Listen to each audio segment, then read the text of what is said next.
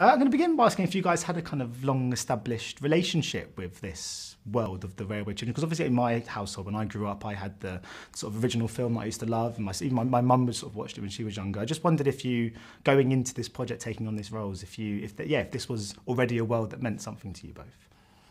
I very distinctly remember watching the original when I was a little tiny kid, probably 5 or 6 years old at home, and I didn't watch it again until I watched it after I joined this movie.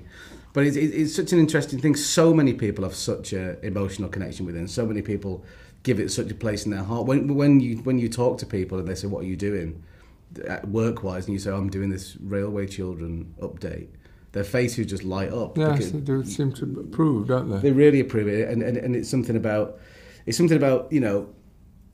certain films, you watch them once and then they stay with you for the rest of your life, those iconic films, and suddenly getting to be in an update of it with Jenny, getting that seal of approval from that sort of guardian of the folklore of it, it was a real thrill. I only saw it once I came on board, but I remember seeing excerpts from it, the stopping of the train. I remember the young Jenny in that wonderful hat. But when, having joined this one, I saw the old one and I thought it was beautiful. Do you know Jenny? Have you had the... Yeah, hang on, 50 years ago, Arms and the Man. Jenny Agutter, me, Brian Cox, Arms and the Man at the Royal... Well, it wasn't the Royal Exchange Theatre then, yes. Hadn't been built in Manchester and touring. Yep. I was wondering about working, obviously it's not just sort of Jenny and the one and sort of Sheridan, but you're working with an array of young actors in this and sort of children. Do they have a kind of blissful outlook on life? Because they don't treat this like work. For them, it's not really a job. It's probably quite fun. Is that quite an infectious sort of thing that sort of spreads around the set when you've got so many kids on a movie like this? It feels like it, yeah. It feels like they're still doing it because they really love it.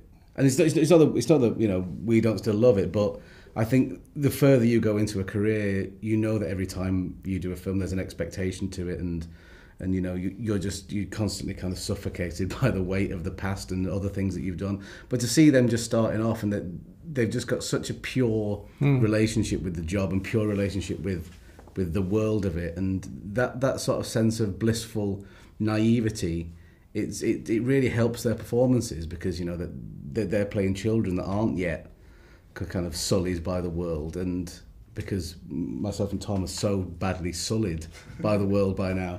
Especially you. Especially me, yeah. It's just nice to be around. I've come out the other side because I'm so old. It was just nice to be around an energy that was so pure and so innocent. Yeah, they're really great kids. Were there any challenges that came with it too? Maybe because just challenges, but with working with so many children. No, they're lovely. I mean, there are more challenges working with grown-ups, I can tell you. Often, there can be. And it's important, I mean, because I thought about sort of giving this film to the next generation. How important do you think it is that we study conflicts from the war that aren't just necessarily against the enemy, but actually against allies? Because that's something you don't really see too often. I haven't seen too often in films, particularly when I was a child. I don't think I ever saw sort of films that would show kind of, conflict and between people supposedly on the same team. Yeah, well, there's that thing of America to which we're so indebted, but as we see now, in which there are elements that are so awful. And, how do you put them together with difficulty? And Tom, I was going to ask, do you have many memories from this time? Because I guess would you be roughly the same age as one of the younger kids in this movie? I was born in 1937, so I was a child during the war. We had air raid shelters. We were evacuated, but for a week, to Bridlington from Hull. But my mother couldn't stand it, so we went back to Hull. And we were bombed, and we went in the air raid shelters. So I remember it vividly. But when you're that young, you don't know the danger of it. We used to go on the bomb buildings, we call them, and try and find shrapnel. Oh, and you've got a piece of shrapnel, having no notion of how deadly it was if it came your way. So it's different with children, different. When I watched the original film when I was a kid, it's one of the films that made me cry so much. So, like, I still remember. It was almost a film that I couldn't watch a second time because I remember how much it made me cry. What films? What's the sort of one film do you remember from your sort of youth or your childhood that really got you? I remember finding E.T. unbearable, like unbearable. I remember really having to watch it and really stop myself from turning my head away from it because I found the emotional sort of peak of it almost overwhelming. The emotions just stuck with me very, very vividly. Yes, I can't remember. I mean, when I saw, what was Celia's great film? The railway film, Another Railway. Oh, Celia Johnson.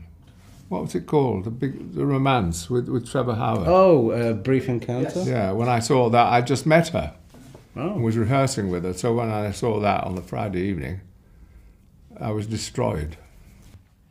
I agree on E.T. actually. I actually find it overwhelming to watch that film. I haven't been able to watch it since I was younger because I even just certain moments in it just make me so overwhelmed. No, E.T. E.T. Oh, no, I never saw E.T. Gets me every time. Anyway, thank you so much for your time today, guys. Thank you so much. Cheers. Thank you. Thank you. Take care. Bye-bye. Thanks. Bye-bye. Ladies and gentlemen, you're watching Hey You Guys! Hey You Guys, huh? Hey You Guys. Is that from the Goonies? It is indeed, yeah. Nice. Hey You Guys!